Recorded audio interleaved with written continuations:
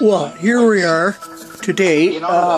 As you can see, I'm standing in front of my easel, and it's underneath somewhat of a cover. It's a workshop and everything I'm working on. But anyway, besides that, let's get to work. As you can see, there's a panel here upon the easel, which I haven't used in a long time. The easel's about 8 or 9 years old, at least. And here's my paint set up too.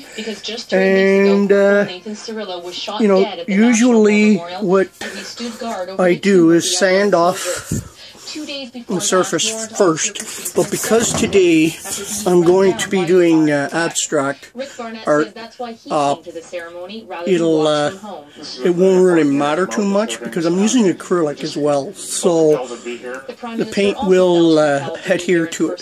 So let's get things started and let's get going. Finish the work.